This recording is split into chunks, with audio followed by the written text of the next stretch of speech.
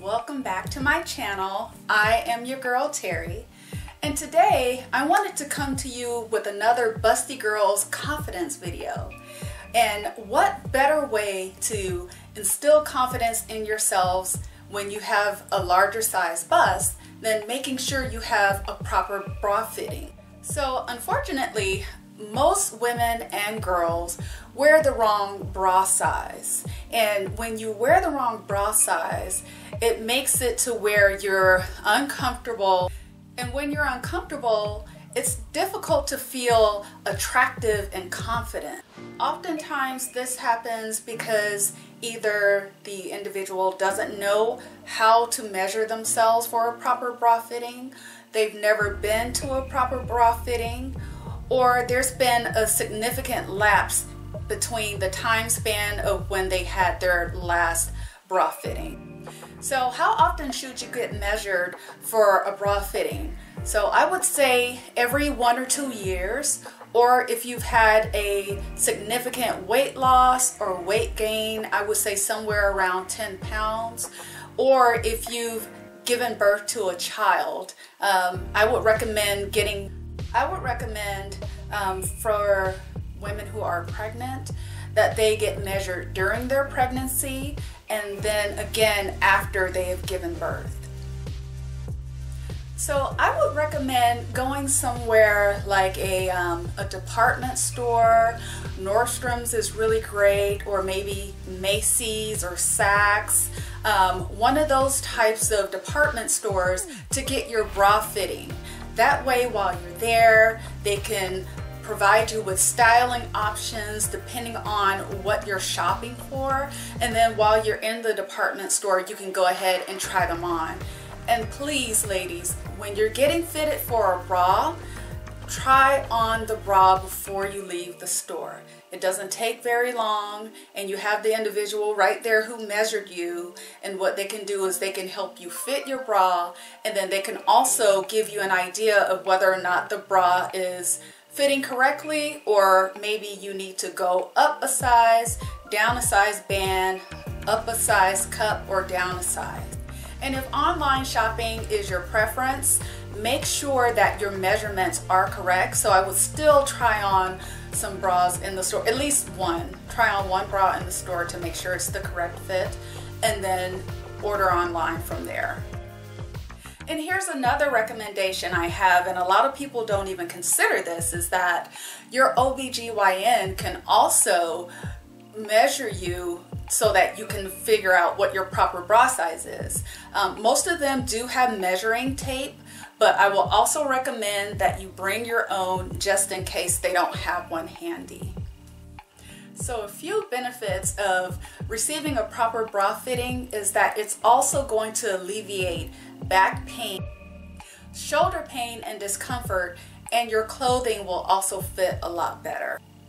So here are some of the signs that you are wearing a bra with improper sizing.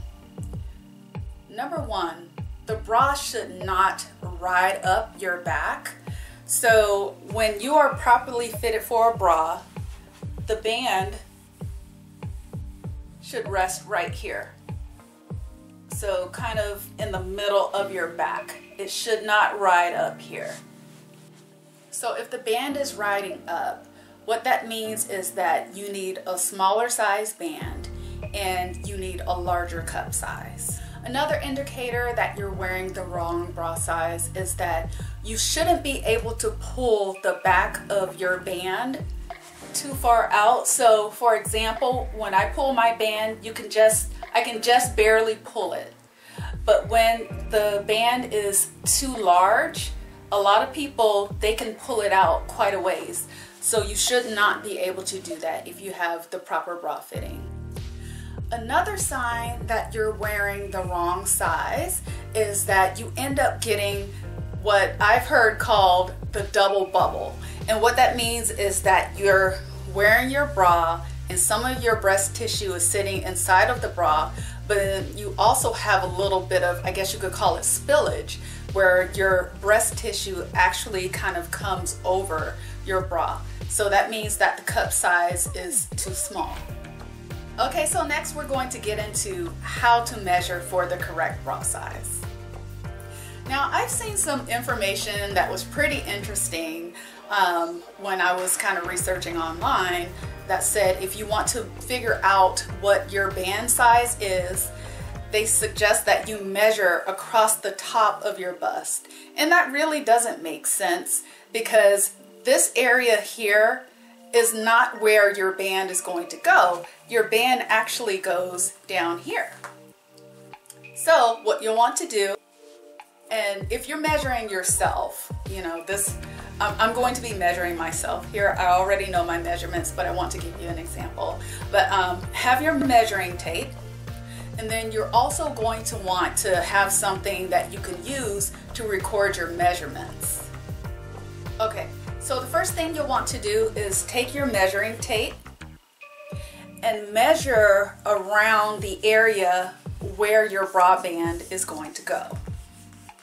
So, measuring around. And you want to make sure that you expend all of your air, so blow all the air out. And then look down. And it's kind of difficult for me to see it right now because my girls are in the way. But I measured myself and I know that I am a 31 and a half. And what I would recommend is rounding up to the next even number. So the next even whole number, which for me would be 32. And then you'll also want to make sure that you're pulling it pretty snug when you're measuring for your band size, and go ahead and record that measurement. Okay, so this next step is probably going to blow your mind because I'm pretty sure that if you've been somewhere like Victoria's Secret, and I hate to call them out, but I've heard several women say the same thing, is their associates are not trained on how to properly measure for a proper bra fitting. So what you're going to want to do, and I should have led with this, when you're measuring yourself for a bra fitting, you want to make sure you are not wearing a bra. So you don't have to be completely nude, but you do want to be nude from the waist up. So for this next step, what you're going to do is lean forward with your back parallel to the floor. And what that does is it's going to bring all of the breast tissue forward. So that way you'll get a really good measurement for your true size so that way you'll get a proper measurement for the volume of the breast tissue that you have. So I'm going to demonstrate again. And lean over parallel to the floor. Pull the band down. And you're going to want to measure, let me set up. And so for this measurement, you're going to want to measure just a little bit loosely, but not too much. You don't want it to be super tight the way that you measured for your band. So just allow a little bit of slack there. And again, what you want to do is record your measurement. Make sure that the band is where your bra band would go. So here we go, I'm going to pull it down a little bit. Okay. And then lean forward, parallel, and measure. And so my measurement came out to be 43. Okay, so you have both of your measurements. So the next thing you're going to want to do is subtract the two from each other to come up with the difference. After you subtracted the two numbers and came up with the difference, record that number. So for me, the difference was 11. All right, so what you're going to do with that number that you got, or the difference between the two measurements, is you're going to refer to this chart And I'm using the UK measurement chart because to me it's a bit more straightforward. I found that the US bra fitting chart was kind of iffy. You know, it would say, oh, if you fall within this number, then you're a G/H, which may be the case, but it seems like for the UK sizing chart, it's a little bit more precise, and that's how I figured out that I was wearing a 34G in the past, but I noticed that I wasn't quite getting the support that I needed. And when I measured myself again and also referred to the UK sizing chart, it turns out I was a 32H. And I'm telling you, since I figured out the proper bra fitting, life has not been the same, and my clothing options have opened up tremendously. Okay, so you have your proper bra fitting measurements. So the next thing you're going to want to do is, I would recommend going to a department store. And again, you may have a little bit of difficulty depending on how large your bust size is. I know for me, JCPenney really doesn't carry the types of bras that go up to my size. So I would recommend, again, going to a Nordstrom or a Nordstrom Rack or a Macy's, you know, one of those somewhat high-end type of department stores. And when you speak with your associate, let them know what you're looking for. Are you looking for a bra for everyday wear? Are you planning on going to something where you're getting dressed up for a special occasion? Are you wanting to have something that is strapless? You know, have that conversation with the sales associate, and what they'll do is they will bring different types of styling options for you to try. All right, so now it's time to try on the bra. I have one of my bras here. And I love hot pink. Fuchsia is my favorite color, so I thought I would demonstrate using hot pink. But anyway, what you're going to want to do when you're trying on your bra is, again, you'll want to lean over so that you're bringing all the breast tissue to the front. Okay, so we're leaning over and bringing all the breast tissue to the front. And when I say bring it to the front, I mean actually scoop it from back here, scoop it forward, bring the cup side. Okay, so you'll want to lean forward and bring all of your breast tissue to the front. Tuck it in like so, make sure it's secure, and do the same thing to the other side. And my bras, the snaps for my bra are in the front, and I just grabbed this one for ease of use. And stand up, and what you're going to want to do, of course, is adjust your breast to make sure that your nipples are pointing in the same direction. So I'm going to do that off camera. Okay, so I have adjusted my breast, and they're both at the same level. I have this dress on, but if you could see it, the middle part here is pressed against my chest, and if you look at the back,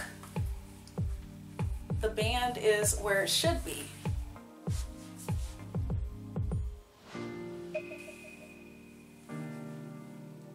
Okay, so there's one more step we don't want to forget about, and that is adjusting the bra straps.